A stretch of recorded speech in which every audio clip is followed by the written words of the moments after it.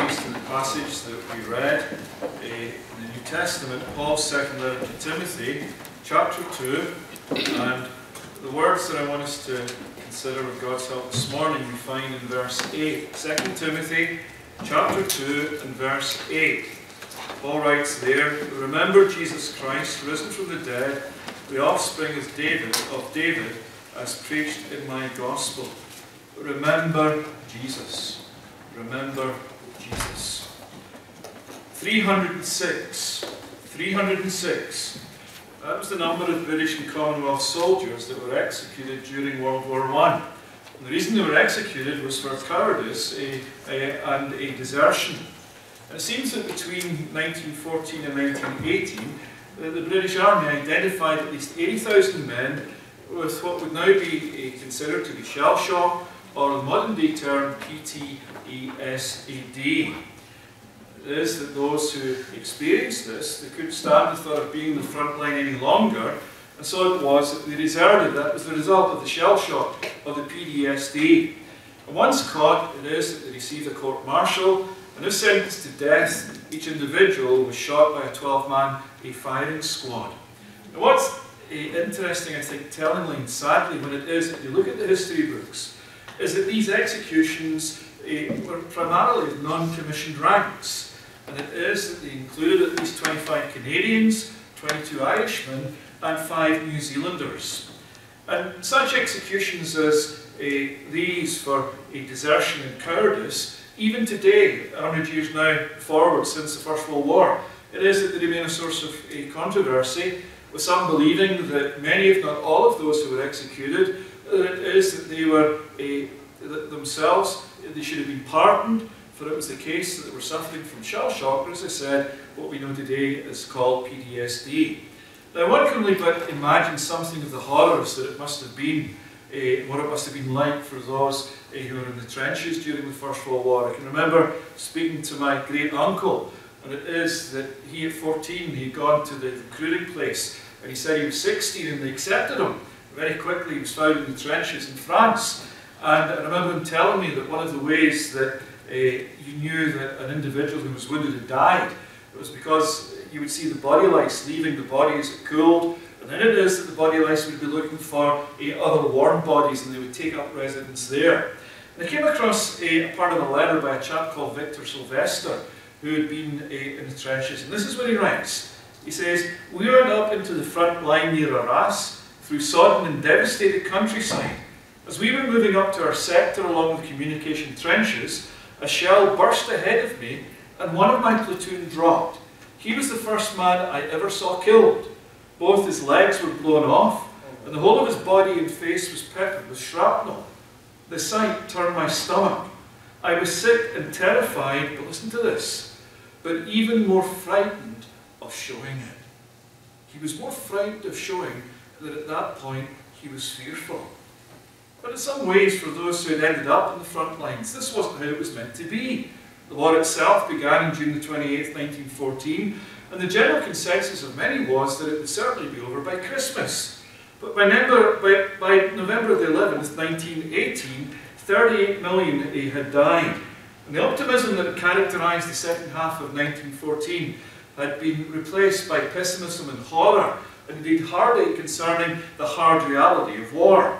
Now the reason that I begin like this is because I wonder if it is that for the early Christians, and especially those who were found in the city of Rome, that was something of their own experience, that they began with a great sense of optimism, what it was that God had been doing in them, and indeed in the church at Rome, and yet as the decades went by, that optimism had been replaced by a sense of fear and the hard reality of persecution. You remember that the first century Rome, it had been a rather welcoming place for the new Christian religion, as they called it. And Rome had protected religious practices, and Paul's religious practice until AD 64, when it was that a scapegoat was needed for Nero's urban renewal project, and it was sparked by a fire that, as we know, burned for 6 to 7 days. And it was thereafter that the Christians in Rome and in the vicinity of Rome, that they became enemies of the state, and it was that they became enemy number one. But that hadn't been the case for Timothy, even as Paul writes to him here and in the previous decades up until this point. The city that Timothy lived in was the city of Ephesus, and it was a city that was a long way from Rome and the persecution that was taking place in Rome. Paul doesn't hint that Timothy will soon be in prison, although we know it did happen at another time. If you go to Hebrews chapter 13 and verse 23, the implication is that Timothy is being released from prison at that point. But one of the things that Paul indicates to Timothy, and indeed for all who would read this letter, is that he's presently under persecution, and he's under persecution for his hope in the gospel of Jesus Christ. And it is that I think that Timothy, along with many of his day, and indeed with those down through the centuries, even up until today, who are followers of Jesus Christ, that in the midst of the battle, in the midst of the enemy and his onslaughts, in the midst even of our own failings and weaknesses and hypocrisies and so on, that it is that we, along with Timothy, are in danger of deserting. That it is that there's a sort of spiritual shell shock, or in modern day terms, a sort of spiritual PTSD that can get a grip of us, and it almost roots us to the spot, and it takes any vitality, any hope that is ours in Jesus Christ, and it seeks to bury it, even along with ourselves, even spiritually and physically. And that's why it is that I think that Paul says to Timothy in this letter, that he's not to be ashamed of the fact that Paul is a prisoner. He's not to be ashamed of this, and it is that he's to join in suffering for the gospel, if it is that you go to chapter 1 and verse 8. Paul says, "Therefore do not be ashamed of the testimony about our Lord, nor of me his prisoner, but share in suffering for the gospel by the power of God." Everything seemed good, Timothy. Everything, you were full of optimism, but now it is that things have changed. And you yourself are experiencing things that you thought you would never have to deal with. Think of how it is that in chapter 2 verse 3, Paul encourages Timothy to join him in hardship and suffering as a good soldier of Christ. Then it is, if you go into chapter 3 and verse 12, he tells us that all who desire to live a godly life in Christ Jesus will be persecuted. And it is that Timothy faced hardship. So Paul writes in chapter 4 and verse 5 that he is someone who is to endure hardship. Now the hardship in Timothy's day may have come across and manifest itself in 1,000 different ways for Timothy that it does for us here 2,000 years later. But the point that Paul is making at this point is that the same truth that enabled Paul to undergo persecutions, to be found in prison, and yet still to have his hope and faith in Christ, that enabled him to endure prison, is the same truth that will buoy Timothy's endurance, and also our endurance, no matter whatever the circumstances or the unfolding of God's providence in our own life.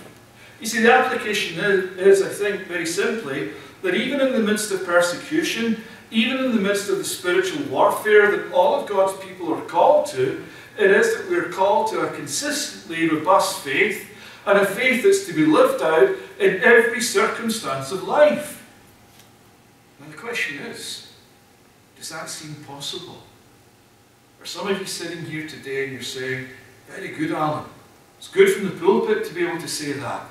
But what about in the situation that I'm finding myself in?" See, how about when a Christian suffers with an unbelieving spouse or unbelieving parents? How do I cope with that?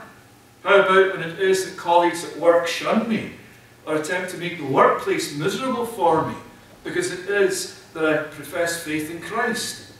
How about any of the students here amongst us today? And it is that you're mocked and ridiculed because of your faith in Christ.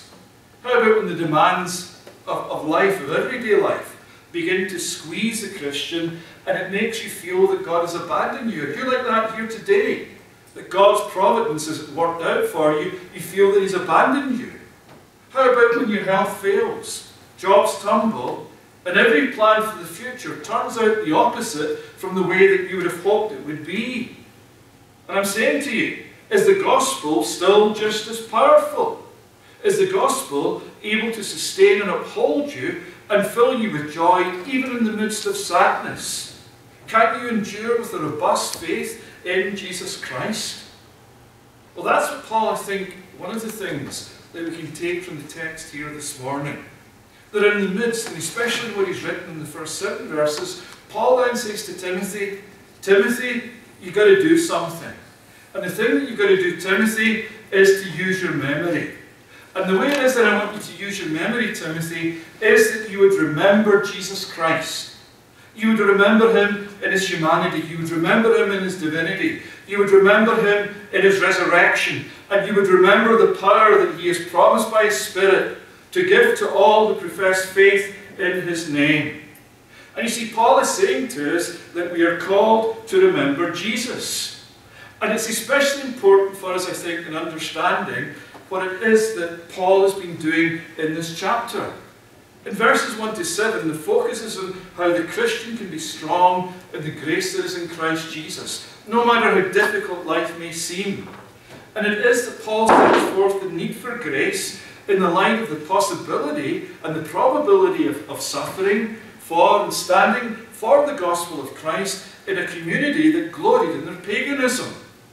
But the irony is that some of the strongest forces that opposed Timothy actually came from within the church.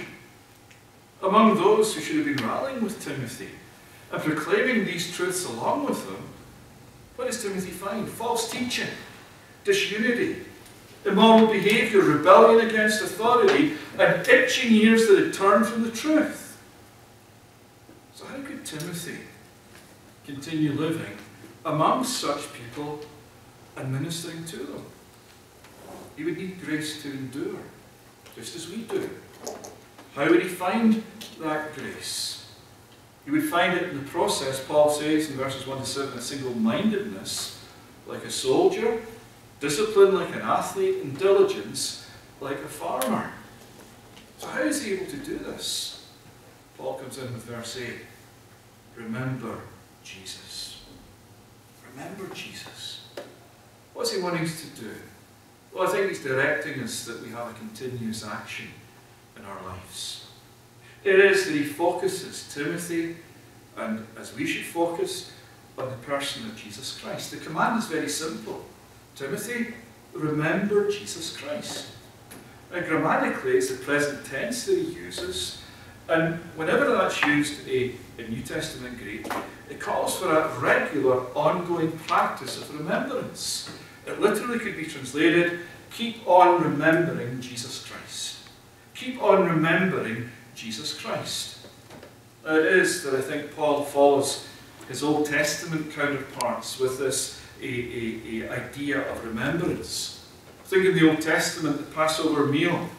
It was a vivid, very vivid meal of remembrance of God's mercy in delivering Israel from Egypt. It is that there were these little boxes, the phylacteries, with scripture in them, and they were worn in the arms and the heads, and little tassels on the ends of either robes as reminders of God's law. What about when it is that the ancient people entered into the promised land? There were 12 stones arranged by the side of the Jordan. Why? That they would be stones of remembrance. That it would be the case that from then onwards, that the people would never forget. What about the many festivals in Israel? They reminded the people of the particular acts of God on behalf of the nation Israel. And what about us? Even last Lord's Day evening, as we sat at the Lord's table, we remembered the death of Jesus until he comes. It's something that we're called upon to participate in, to do continually, and it is therefore have these great truths brought to mind. And the reason that we need these things is because at times we forget. We don't even do it maliciously or intentionally, but we become so preoccupied with so many other things, and our minds are so full of so many things, that it is that sometimes we quite naturally forget.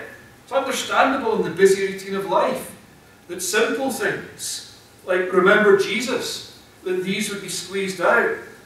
I think about the husband, his wife, he calls him at his work, and she says, "Dear, on the way home, can you stop in at the grocery store and buy some milk and bread?"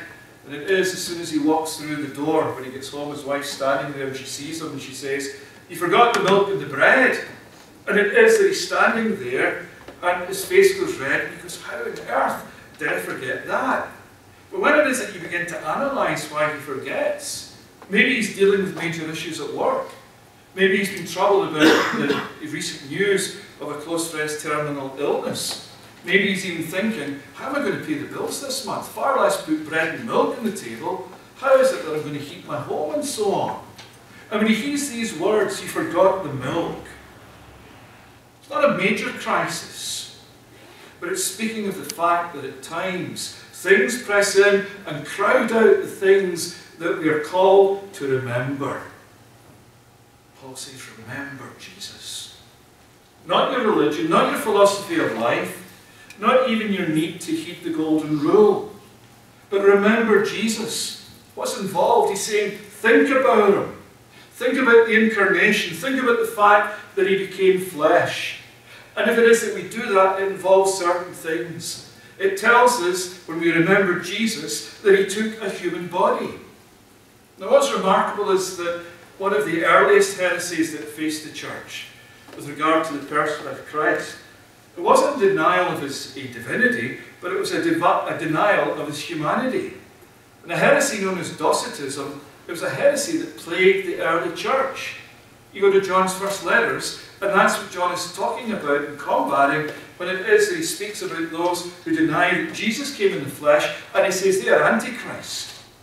And the peculiar philosophical position of the Docetists was that matter was evil, and therefore it was abhorrent that God should become incarnate in the sense of being in flesh, the enfleshment of God, as we call it.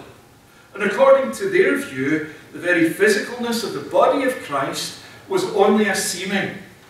Therefore the term Docetism, and that comes from the Greek word dokeo, that means I seem. In other words, it was only an appearance, a phantasm, that when Christ was in their midst, it was not a real three-dimensional, historical, visible, touchable, relational, woundable, flesh and blood person that stood before them. And it is that John, as I say, writes against. Think of it, it's John who tells us that when the Lord's side was pierced on the cross, what came out? Blood and water. Something that could never have happened if Christ was just a spirit or an apparition. John's Gospel, in many ways, one of the most earth of the Gospels. But the great fact is that because of the enfleshment of Christ, Jesus Christ, God's Son, your Saviour and my Saviour, he took a human body which is the same, exactly the same, biochemical composition as our own, the same anatomy, the same physiology, the same central nervous system, the same sensitivity to pain. That's the three-dimensional enfleshment of God that Paul exhorts us to remember. He's saying, remember that his was a human body with a genetic composition that was similar to your own, although it was the case that he had a specific code that was peculiar to him as the individual that he was. He's saying, remember that to this genetic composition, his mother's made the same contribution as any other mother makes to the genetic makeup of her child. 1/2 of the chromosomes of Jesus Christ came from his mother Mary, and the rest were imparted miraculously in the creative act of the virgin birth. And through his mother too, the Lord's humanness, his enfleshment, is given specificity and particularity. He was not humanity per se. He was not, as it were, that in one sense, just standing there as humanity. But it is that particularly and specifically, Jesus Christ was a first century Jew rooted in the culture of the people of his day. But it's equally true that through his mother, through the umbilical cord, that this Jesus was keyed into the life stream of the human race and to the whole created order. And therefore, in the incarnation of the Son, the redemptive process has entered not merely the world of the Spirit, but into the world of matter. And it's the case that matter as well as spirit is redeemed through this person, Jesus. And the glorious and astounding thing is this, that this link with matter never has been and never will be severed. It is the God-man Christ who is at the right hand of God today. It is that one who is found in a glorified and yet human body. And the resurrection body of the Lord in many ways is the omega point of the material creation. That it's that which stands above all else. The point at which the skill, the wisdom, the power, the artistry of God find their extreme and their supreme expression. On the other side, wonderful is what I'm saying is this. In and through this body that he took unto himself, the Lord became vulnerable. Vulnerable to physical privation. Vulnerable to pain. And vulnerable at last to physical death. That's why we need to stress unreservedly and emphatically that the Lord took a human body. Why? Because it's saying to us that the gospel is not only interested in ideas. That the gospel primarily is not interested in that which is abstract. Sometimes I think we forget that, and we end up theologically going down so many highways of abstraction. But the gospel is concerned with facts as much as it is concerned with matter.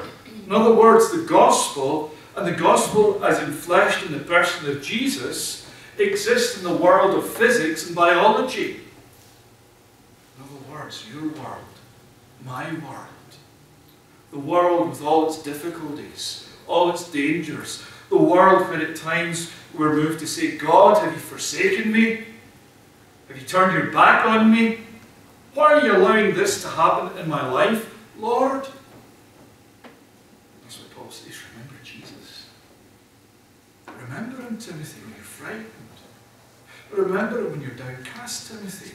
Remember him when things go the exact opposite way than you expected them to go. Remember Jesus, Timothy. And if it is that Jesus took a body, and that's the case, Jesus also took, therefore, a human psychology. And that's why Paul is saying, remember Jesus. Remember the answer in the Short Catechism, number 22, answer 22. You read that Jesus became man by taking to himself a true body and a reasonable soul. Now this too was denied by an early heresy called Apollinarianism. And Apollinarianism was the product of oversensitiveness regarding the deity of Christ. Apollinarius was concerned to safeguard the fact that Christ was God, and in so doing he minimized his humanness. And in some ways that's the tendency, I think, of the church even down the past 2,000 years. His position was, Apollinarius' position was that when God became incarnate, he did take a human body, but in place of a human soul, what we found was simply God, the Logos, the eternal Word. Apollinarius said there was a union between a divine nature and a human body. With that we can agree with. But then he says there was no human psychology. Now what's interesting is that the church in the 4th and 5th century AD grappled with this question, and they discussed the issue thoroughly, and they repudiated this construction that Apollinarius had come up with, and they insisted that Jesus, that just as in Christ there was complete and perfect Godhead, so also in Jesus Christ there was complete and perfect manhood.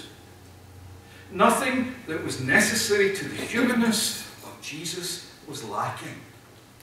Just as there was a complete human physicalness, therefore there was a complete human psychology.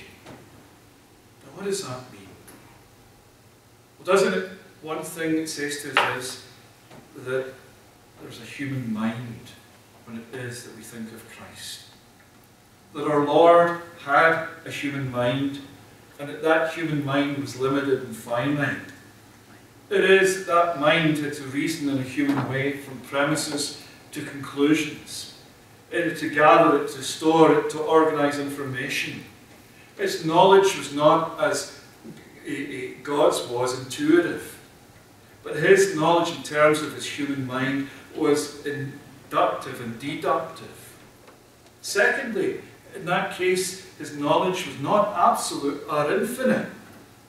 Jesus at the human level, and sometimes we tend to forget this, he was not omniscient. And there's nothing at all novel or heretical in what I'm saying. Think of it when the Lord announces his ignorance, and he confesses his ignorance at the time of the second coming. Listen to Mark 13:32. But of that day or that hour, no one knows, not even the angels in heaven, nor the Son, but only the Father. The fellows in recent years who have predicted the second coming, you say to yourself, have they read Mark 13? Do they really understand it? Is it something that they ignore? And Calvin, in his Harmony of the Evangelists in volume 3, this is what Calvin writes, and I quote, "There would be no impropriety in saying that Christ, who knew all things, was ignorant of something in respect of his perception as a man." And Calvin goes on to point out that if we refuse to accept that Christ was not omniscient, then we've got big difficulties when it is that we come to Christ's mortality. If it is that we're offended by limited knowledge, how then are you going to cope with the reality of the fact of the death of the Son of God? But Christ became wiser. Christ became better informed. Jesus accumulated an increasing fund of prudence and common sense. It was dependent on the ministry of the Spirit, and the Spirit revealed more and more to him. But it's clear that his human mind was finite and his human perception limited. He underwent normal intellectual development and so on. So that's one thing in terms of the psychology.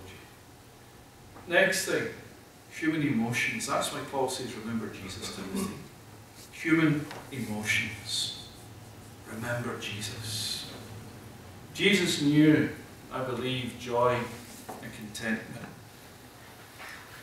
We're never told that Jesus laughed, but I think it's quite wrong, unbiblical, to regard Jesus as living a life of gloom and despondency, which so often we as the church seem to live. See, Psalm 40 verse 8, what was his delight? His delight was to do the will of God. It was something that brought joy to him. What about Galatians 5 and 22? If there was anyone who was filled to the brim and over with the Spirit, it was Jesus. And what do we read in Galatians 5? What's the fruit of the Spirit?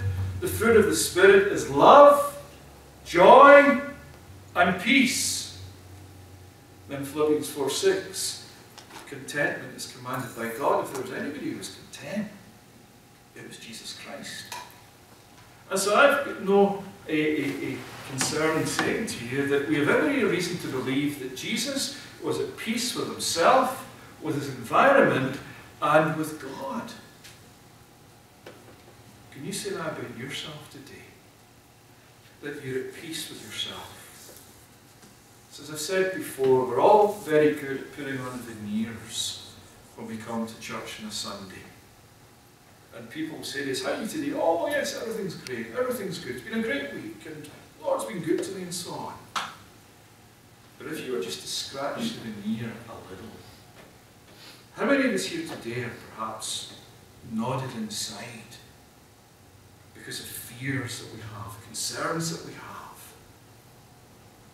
That's why Paul says, remember Jesus. He was at peace with himself. He was at peace with God. But that's not to say that Jesus Christ was a stranger to the darker side of human emotions. Jesus felt the sorrow of bereavement.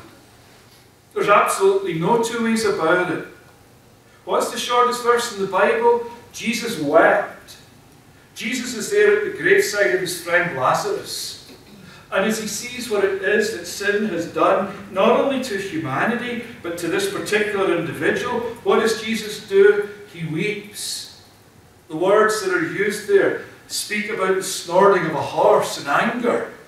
That Jesus was angry with what he saw that death was doing to men and women, those created in God's image. And not only that, do you not think that Jesus wept when it was that his earthly father Joseph died? I mean, from everything that we read about Joseph, little as it is, I get the impression that Joseph was a lovely man, that he would have been a lovely father. and no doubt delighted in the son that God had given to him through his wife Mary.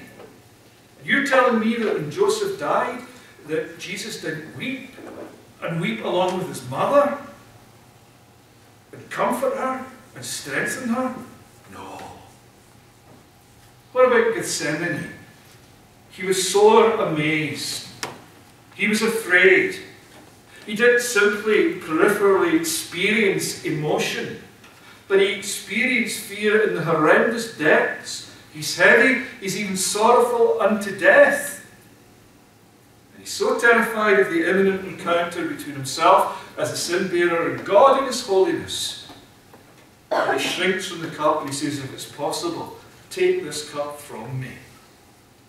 What it's saying to us today is this, that emotionally, Jesus went to the outer limits of human endurance, and so close to the absolute limit that he was almost overwhelmed. And it's saying to us that Jesus was no stoic, Jesus was no robot. The lesson for ourselves here today is absolutely priceless. In other words, we're not called upon to be ashamed of emotion. We're not called upon to be ashamed of tears. We're not called upon to be ashamed of expressing tears. Why? Because the very Son of God himself, Jesus, understands and he legitimizes emotional pain and heartache.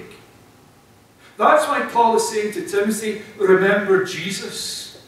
That's why I'm saying to you here today, and I know some of you are going through difficult times, that God would say to you in his word, remember Jesus in the midst of your tears, in the midst of your upset, in the midst of your loss.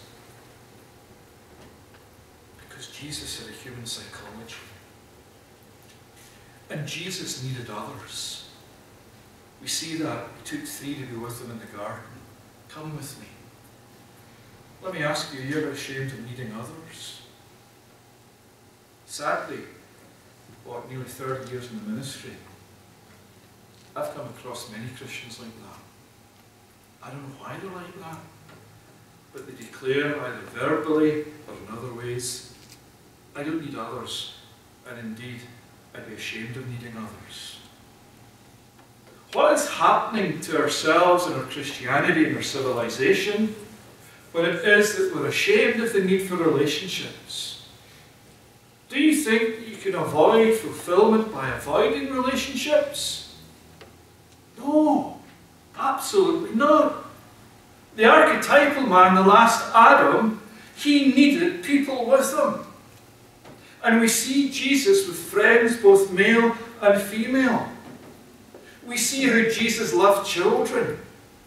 We see how Jesus wept over Jerusalem, and we see a spontaneous affection for the rich young ruler. In other words, there's no tolerance, and should be no tolerance in the life of the Christian for a detached, non-relational Christianity with its fear of getting too close and its dread of becoming too deeply involved because it is that we fear that we'll then be invulnerable. There was nobody more vulnerable than Jesus Christ. There really wasn't. You see, you can avoid all the pain in life that you want, but in order to do that, you have to avoid love. You have to avoid, as it were, putting yourself out there. You have to avoid taking down the barriers sometimes and letting people know you for who you really are and what you're really like. And the Lord was prepared to be so vulnerable, so out there, as it were. He was hurt at last, and how cruelly he was hurt. One of the 12 betrays him. The 3 that he took to the garden, they forsook him and they fled. And even on the cross, there's no one there to offer him encouragement and understanding. And on the cross, he knows the full horror and treachery of human infidelity. So in Jesus, there is a full human psychology. Intellectual, emotional, even volitional. And it is that we're told this Jesus dwelt among us. Let me come to a close with this. Not only did Jesus take our nature, but Jesus came into our environment. came alongside us. He became one of us. And it is that he shared our environment and therefore our problems. And that's saying to me this morning that Jesus shared our experience of pain, bereavement, of sorrow, of difficulty, temptation. That there was none who was ever so tempted as the Son of God, and yet it is. He himself experienced it all, and yet was without sin. He tasted it in the heightened bitter taste of the cross. His every nerve heightened by his perfection. His every pain exacerbated by the glory of his uncontaminated cerebralism. His brain. And responding in a way that we could never understand. Because here was mind, here was intellect, here was brain, such as the world had never seen. All of them now accessions to his glory, but all of them now accentuations of his pain. So what I'm saying is, let's never then understand that God doesn't understand. God's Son took our nature. He entered into our experience. He knows what physical pain is. He knows what emotional and spiritual pain is. He knows what the loss of God is. He stood in outer darkness in the place where there was no comfort, in the place of the absolute why. He bore a burden such as you and I will never ever bear.